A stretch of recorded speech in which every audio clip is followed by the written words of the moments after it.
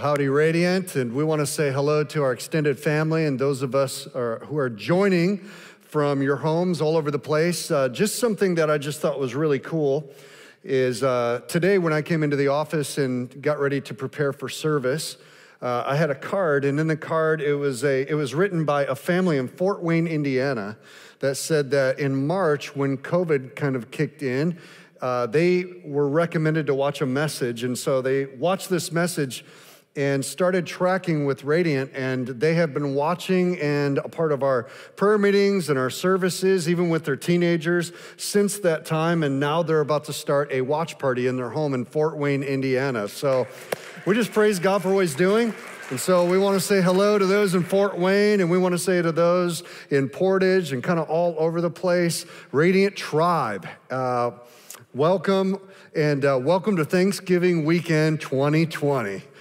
And we just want to tell everybody that we love you, and there's so much to be thankful for. I know that this year has been an exercise in flexibility, but if we really step back, I know that this Thanksgiving for a lot of people is going to look a lot different for a lot of us.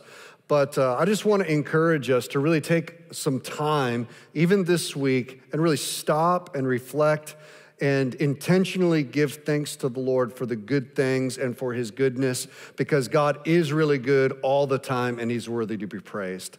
And so we're praying for you, we're praying for your families, we're giving thanks for all of you, and we're praying that even though things may look different, might not have as many family members with you this year, I'm praying for a Thanksgiving Day miracle that the Detroit Lions will win actually on a Thanksgiving Day. So anyways, hey, if you would, open your Bibles with me or turn them on and look at Acts chapter 11.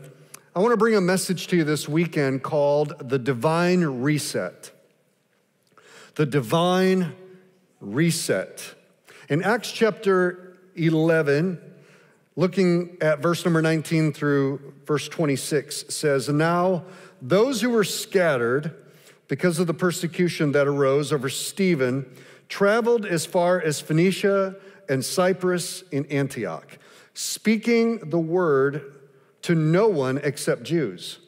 But there were some of them, men of Cyprus and Cyrene, who on coming to Antioch spoke to the Hellenists," that's Greeks, "also preaching the Lord Jesus. And the hand of the Lord was with them, and a great number who believed turned to the Lord. The report of this came to the ears of the church at Jerusalem, and they sent Barnabas to Antioch. And when he came and he saw the grace of God, he was glad, and he exhorted them all to remain faithful to the Lord with steadfast purpose.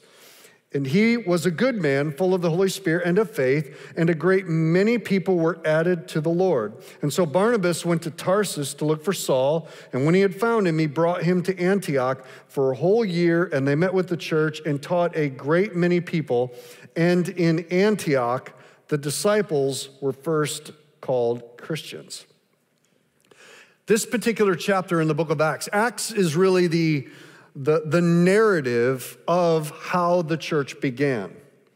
It covers probably 20 to 30 years time frame from Acts chapter 1 all the way to Acts chapter 28. And, we focus so often about how the church began in Acts chapter 2 with the outpouring of the Holy Spirit, Pentecost, and Peter standing up and preaching one of the most powerful evangelistic messages, even to this day. 3,000 people were added to the church and baptized. And so that's our birth date as the church. It's also our celebration point of seeing what God wanted to do through this entity that He established called the church. But by the time we get to Acts chapter 11, we see the church not gathered, but we see the church now scattered. The church was scattered because of persecution. You see, the church was becoming very, very powerful, very effective at proclaiming and preaching the gospel. Stephen was this young man who comes on the scene. He's a deacon in the church, which means he's serving. He's not one of the apostles. He's just an evangelist. But he's preaching with such conviction and with such power that many, many people are getting saved and miracles are taking place. And so the Jewish leaders are so threatened at what is taking place that they stone Stephen. They actually kill him, murder him, martyr him for preaching the gospel. And what we see happens right from there, Acts chapter 8, verse 4 says, "Now those who were scattered went about preaching the word."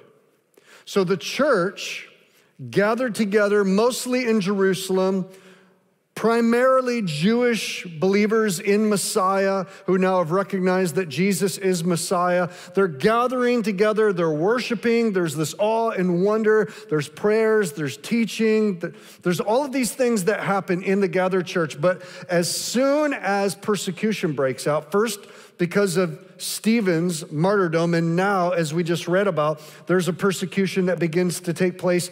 Greater pressure is being applied to the church. Something happens when the church goes from being the church that is gathered to the church that is now scattered. They begin to go out into cities, communities, regions, and even different nations that they had not previously brought the gospel to.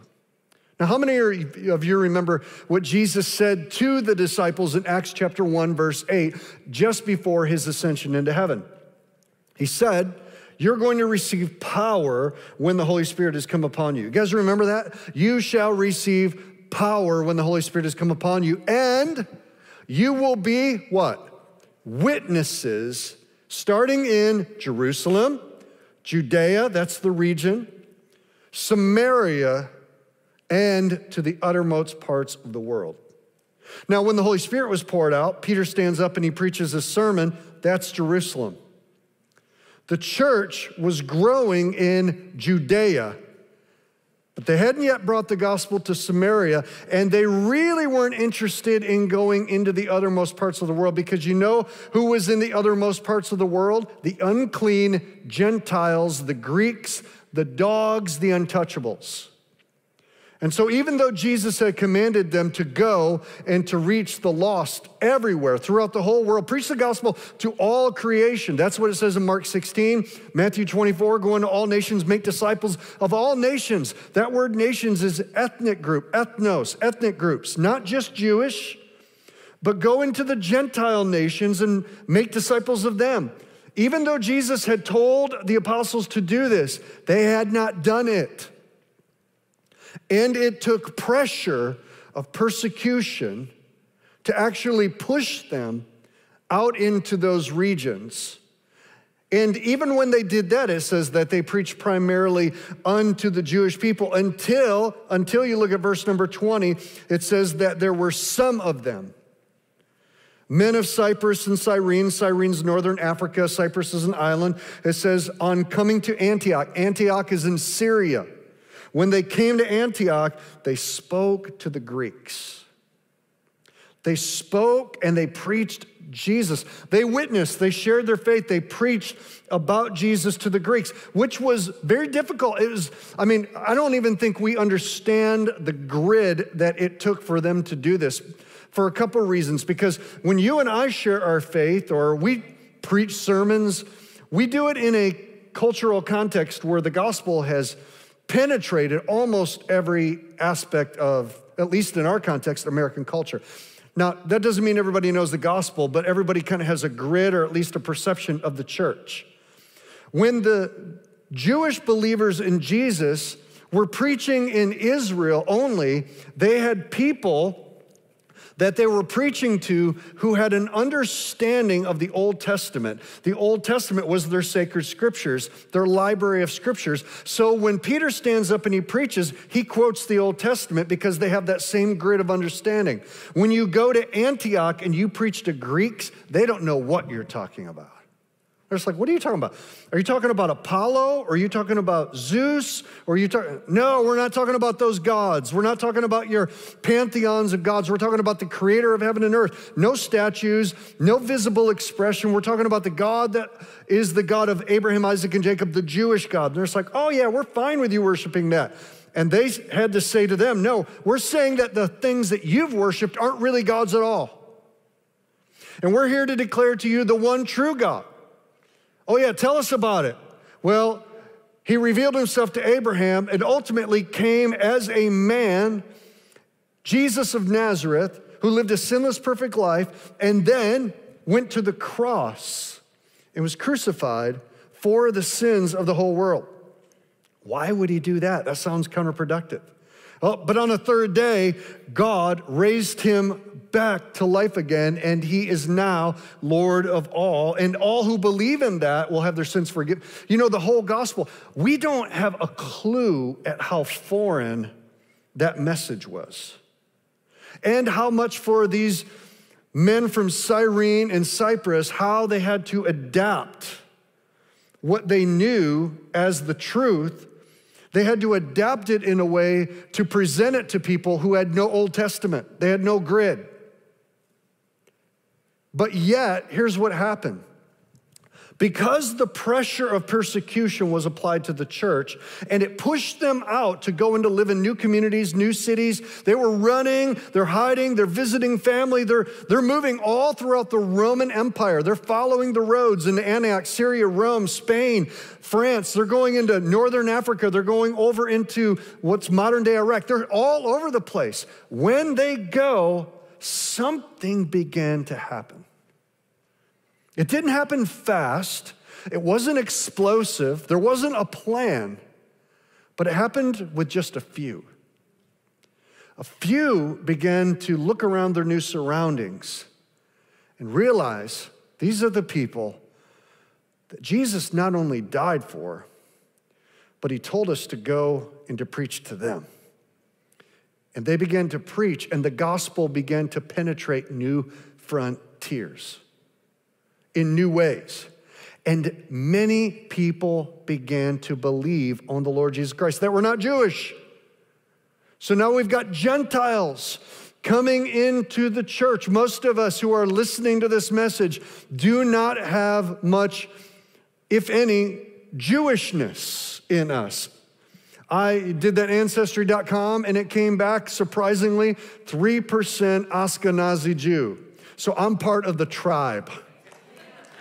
I never even knew it, but I got a little bit in there. I got a whole lot of Irish, English, and Scotch, and a little bit of Jewish. I'm claiming every ounce of that. But most of us who are listening to this today, we're Gentiles.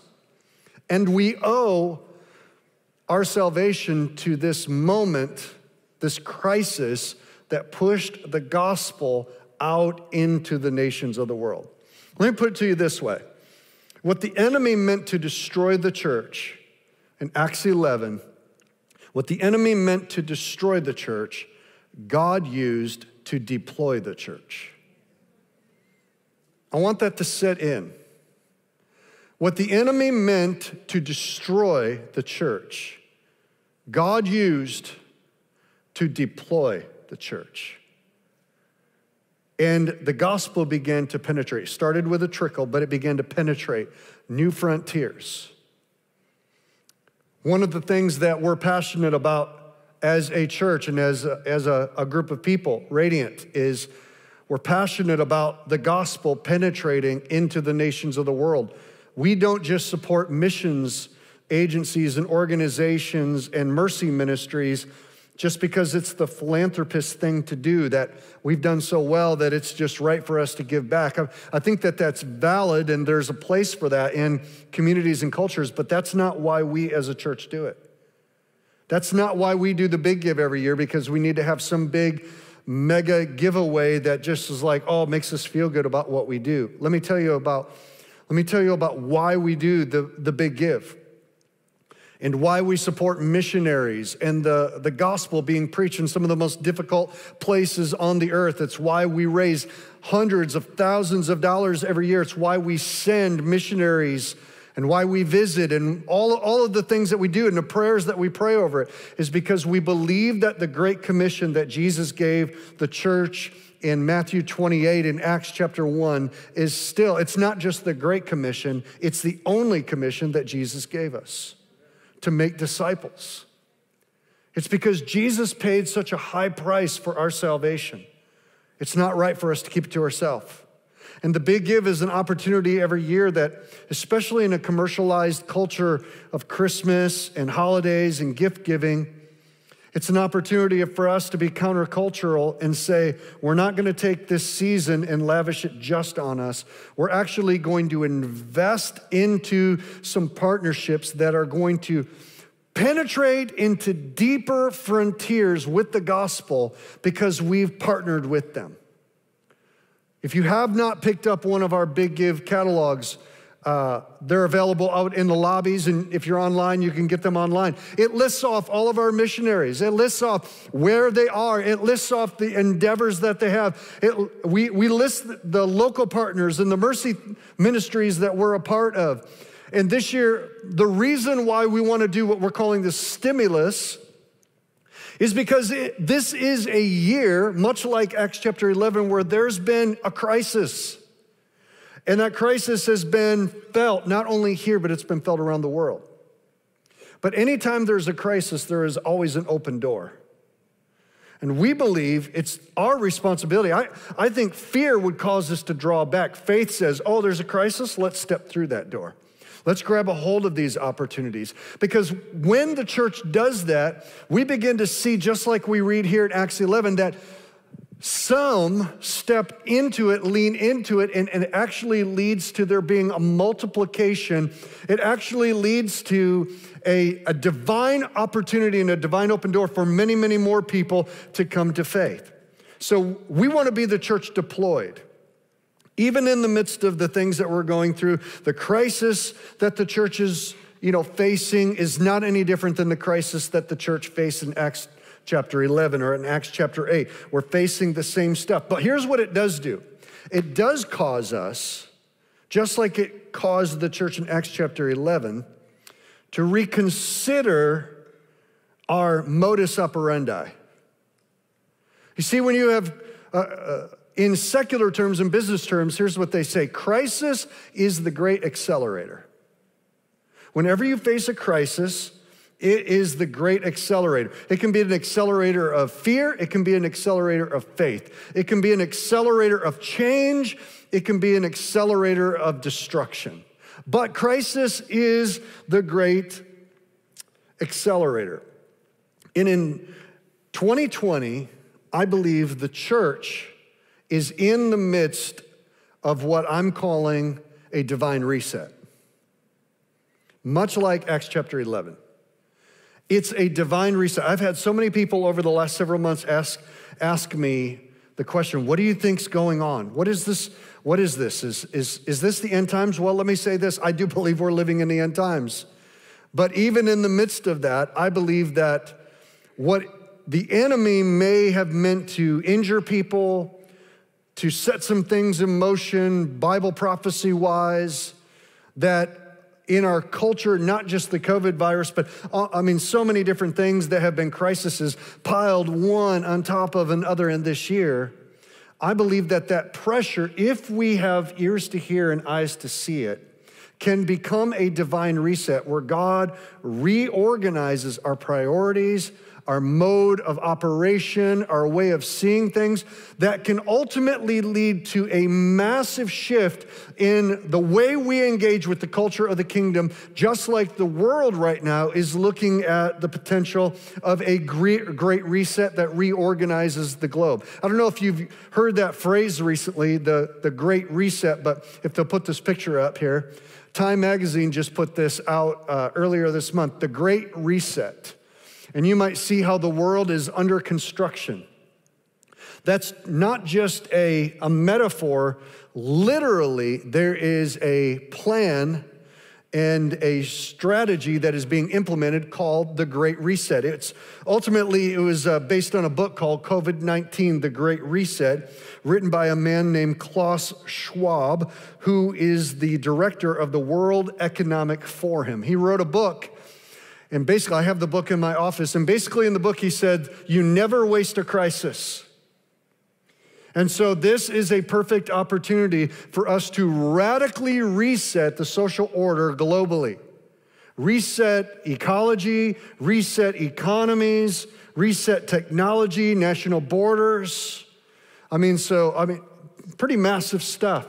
Basically talking about global digital currency, talking about a one world government, talking about healthcare passports, contact tracing, things that have now become somewhat normalized globally, talking about doing that on a grand scale that resets the whole global community and shrinks it down into a micro neighborhood. Now, lest you think that it's just some wacko, crazy guy off in a corner who wrote a paperback, he has the backing of the Prime Minister of Canada. He has the backing of Prince Charles.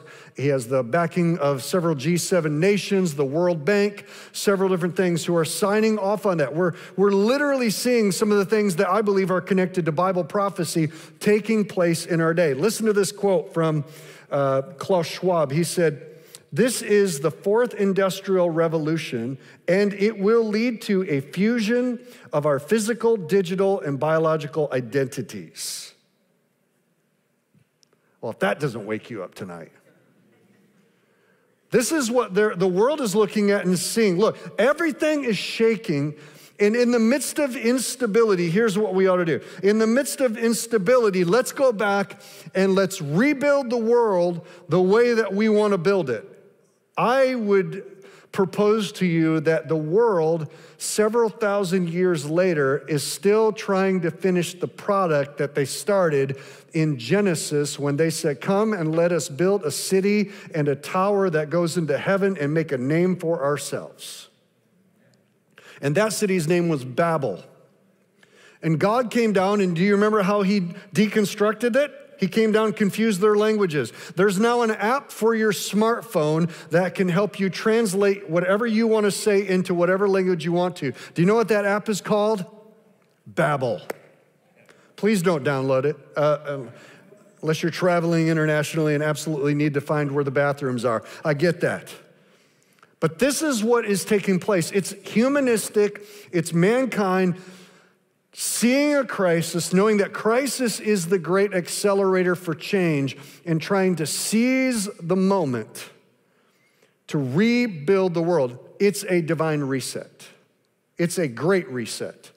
But in the midst of it, I say that not to cause us to step back and to become fearful, but literally understand this, that the enemy, spiritually speaking, does nothing without it being a response to what he knows God is doing. See, because ultimately you and I are people of the kingdom of God, and we know that there is coming the ultimate reset one day when Jesus Christ, the King of Kings, the Lord of Lords, returns to this earth, and he makes the earth and his enemies his footstool, sits on the throne from Jerusalem, and reigns and rules the nations of the earth for 1,000 years and on into eternity, and ushers in a period of time that is peaceful and the curse is reversed. That is the ultimate reset.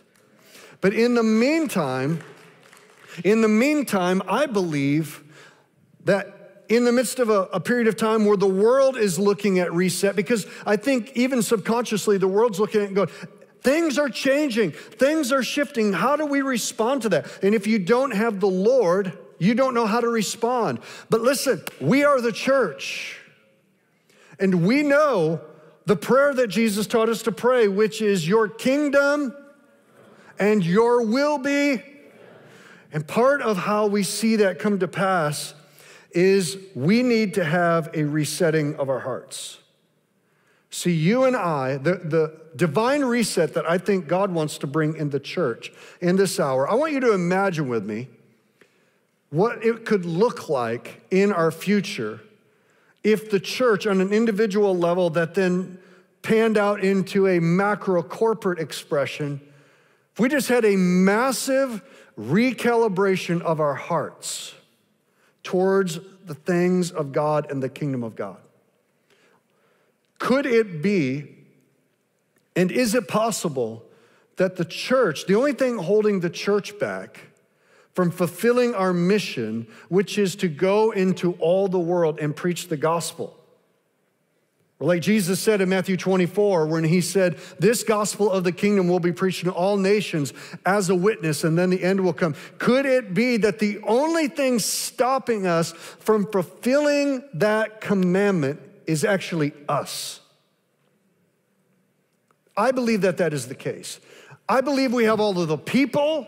I believe we have all of the money. I believe we have all of the technology. We have the travel. We have the strategies. We've got the education. We've got the boards and the committees. We've got it all. The only thing that we haven't yet done really is on an individual level. All of us in the middle of this crisis have a moment, much like Acts chapter 11, where we've not been going to the nations and we've not brought the gospel to certain groups of people because we're uncomfortable with it, and we've been very comfortable in our little bubble. But now in the midst of a crisis and things are beginning to shake and we see prophecy on the horizon, could it be that there's something that happens in the church that resets us to where we say, oh, this is who we are. This is what we are called to. We're not just called to be the church gathered, we're called to be the church that gathers to scatter. And now here we are, we find ourselves scattered in Fort Wayne, Indiana, and Iowa, and we find ourselves all over the planet. And we've had to be fluid and flexible, and oh, we have been so flexible. And we do this, and we do that, and we do this, and all of a sudden we're beginning to realize, look, this isn't just about us having church, it's about us being the church. It's about us saying, Jesus, we've become too comfortable, too familiar, too enthralled. We've allowed too many things to compete. We've become too indifferent towards the gospel. And in the middle of all this, Jesus, would you reset my heart? Because if you reset my heart and you reset all of our hearts, another word for that is revival. Whenever we use that word revival, people think of an organ on sawdust floors in a tent and some frothing mouth evangelist who comes in and preaches for 3 or 4 nights and everybody gets saved all over and you're good till next year. That's not revival. Revival is when the people of God are once again captured by the presence of God and we are undone by God and we re-sign up for the commitment of God. We get engaged in the mission of God once again. God literally puts the defibrillator paddles on the chest of a sleeping church and whoop. Just imagine that, just whoop, all of a sudden, whoa, we jolt back to life and go, what are we supposed to be doing? Let's go. Let's go. Not, oh, I'm really tired. This is hard. 2020. I just want 2021 to be a nap. Just one big nap. Lord, I need a nap. Anybody else tired? What's the solution to the weariness? Holy Spirit infusion of vision and perspective. That is going to change it all. And if there's ever been a time to reset our hearts, church, it's right now. It's right now. When I was a young boy, my mom had a friend. We were living in Pontiac at that time, and my mom's friend's mom had a house, and we stopped by there one day. It was in July, and it was a windy day. It was near the 4th of July. My mom had just bought me some sparklers.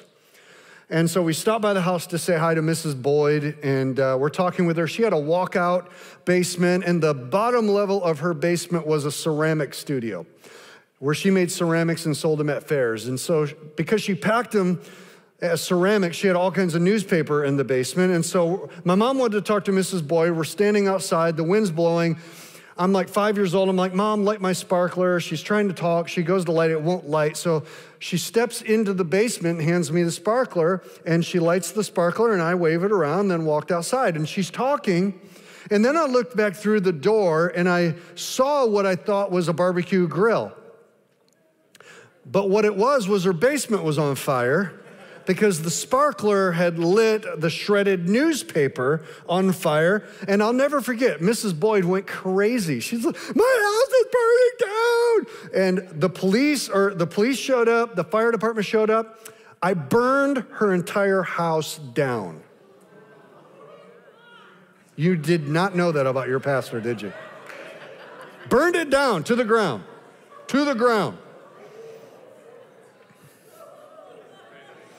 bow your heads right now. But we went back and saw Mrs. Boyd a year later, and my mom felt so bad. She was so ashamed of her son. And so when we went back a year later, I remember just my mom saying, Mrs. Boyd, I'm so sorry. And Mrs. Boyd was like, are you kidding me? That was the best thing that ever happened. Because I got to rebuild my house the way I wanted it.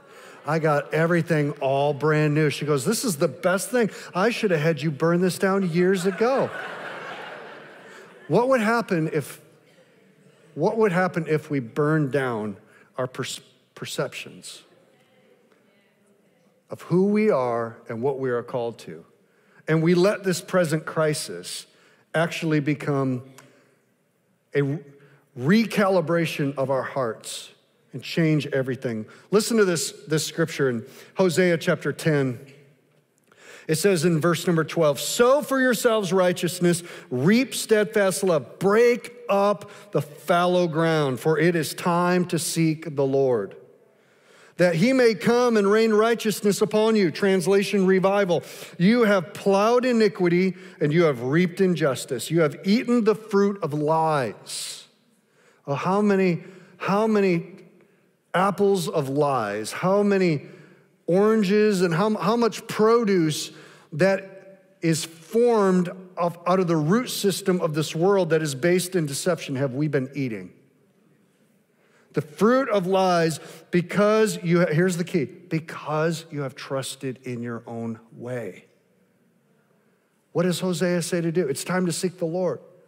It's time for a reset, a recalibration. And what does he say is the solution? Plow up the fallow ground of your hearts. Now I want you to turn to one more passage with me today, Matthew chapter 13. Matthew chapter 13. Jesus teaches this parable of the sower, and in verse number 18, it says, hear the parable of the sower. Jesus is giving the translation of it. It says, and when anyone hears the word of the kingdom and does not understand it, the evil one comes and snatches it away, what has been sown in his heart. This is what was sown along the path. Verse 20, as for the one that was sown on the rocky ground, this is the one who hears the word and immediately receives it with joy. Yet he has no root in himself, but endures for a little while. And then when tribulation or persecution arises on account of the word, immediately he falls away. As for what was sown among the thorns, this is the one who hears the word, but the cares of the world and the deceitfulness of riches choke the word, and it proves unfaithful. As for the one that was sown on good soil, this is the one who hears the word, understands it, he indeed bears fruit, and yields, in one case, 100-fold, in another 60, and in another 30. Jesus uses a parable about soil to paint a picture of how we cultivate our hearts. The soil is the different conditions of our hearts. What's Jesus talking about? Jesus is talking about the reality that each of us are responsible for the condition of the soil of our heart. And we all respond to the same word. It's the same word. The sower goes and sows the seed. It's the same word. It's the same seed, but whether the seed releases the fullness of its potential is not determined upon the seed or the sower. It's dependent upon the soil. So you can have the same seed, the same word, but it doesn't produce fruit in the life of one kind of soil, one heart condition. But if it finds the right soil, it can produce 30, 60, and 100-fold multiplication. What kind of soil did it find in Acts chapter 11? It found good soil in some that then multiplied disciples into the kingdom of God, 30, 60, and 100-fold. But there were others that it was like seed that fell by the wayside, and the birds of the air came and snatched it up. Here's the question. What kind of soil is our heart? And what does it mean to do what Hosea said, to plow up the fallow ground? Because it's time to seek the Lord. Here's what he's saying. It's time for a divine reset for all of us.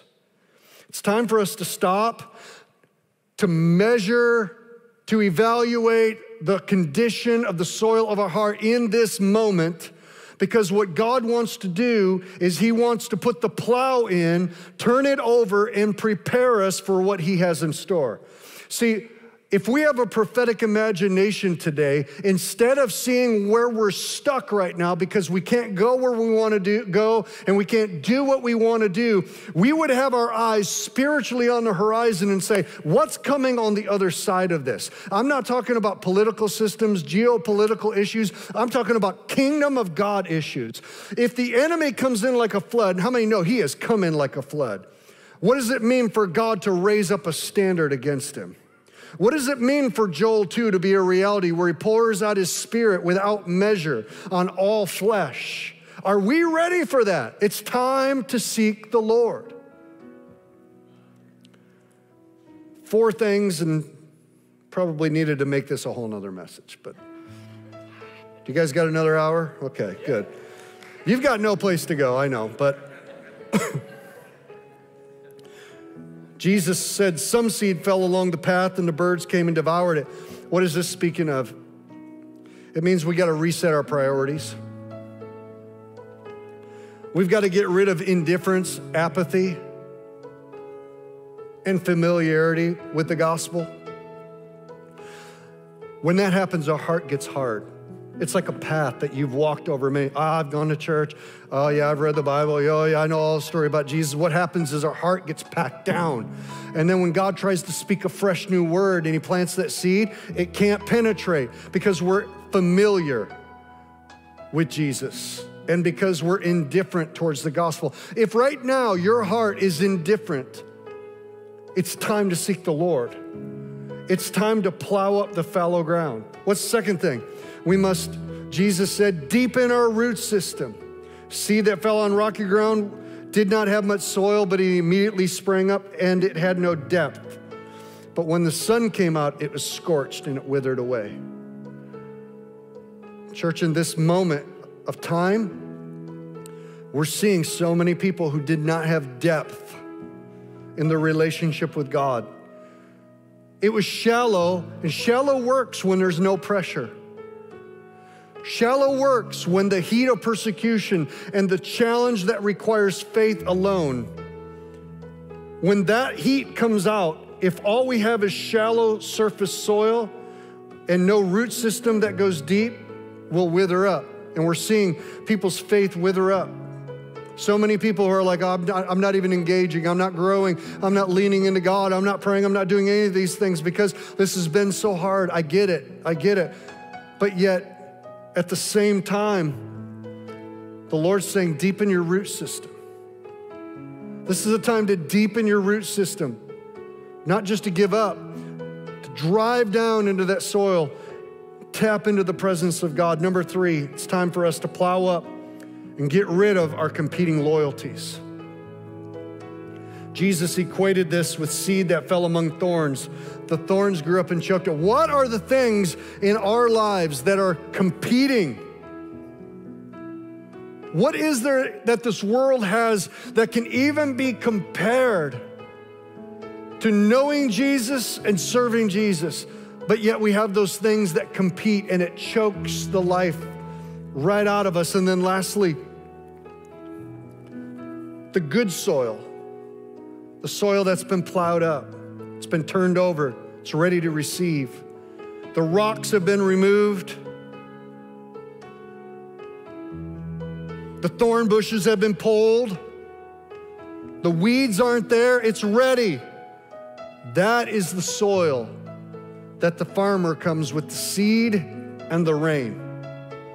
And it produces 30, 60, and 100-fold. Here's the last words that Jesus said in this parable. He who has ears, let him hear. Church, this is not just his prayer, this is my prayer, that we would have ears to hear what Jesus is saying right now, that it's time to seek the Lord. It's time for a divine reset because God doesn't want the church to survive through this period. He wants us to recalibrate, change our perspective, change our operandi, our modus operandi, the way that we function. He wants us to be ready, and I believe what's going to happen is in the hour in which we live in, pressure is going to come. Pressure is here. And when pressure applies, instead of it suppressing the church, it's going to scatter the church, and we're going to go in the power of the Holy Spirit. We're going to take the gospel into our community. God's going to get the harvest that He deserves, and we're going to see the glory of the Lord fill the earth like waters cover the sea. That's what I'm believing for. I want to invite you to stand with me today, wherever you're at.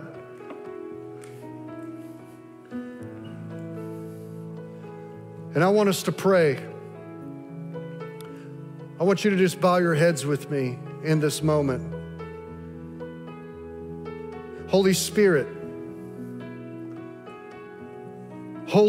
speak to us. Put the plow of heaven into the soil of our heart today and begin to run rows through the places where we've allowed the world, the sun, the hardship, the disappointments to pack down the soil and steal from us the vitality of your word. Lord, we want the soil of our hearts to be ready. Lord, we need a divine reset. We hear you saying, get ready. Get ready. Don't let your heart grow cold. Take heed, watch, and pray. This is the hour. The church is going to be exported. It's going to be exported by every member walking in their divine identity, filled with the power of heaven and speaking the word of God with boldness. It's not going to be come and see. It's going to be go and be.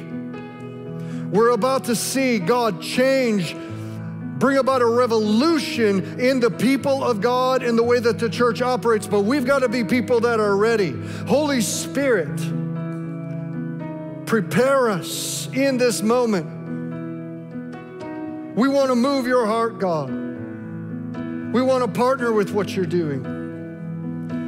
If there's anything within us that's not pleasing to you, there's any area of our life, God, where it's just gotten hard, we're not going to hide it from you. We want to be fully exposed before you and invite you, God, run the plow through our hearts. Break it up. Break up the fallow ground. Turn it over, God, so that we might be ready.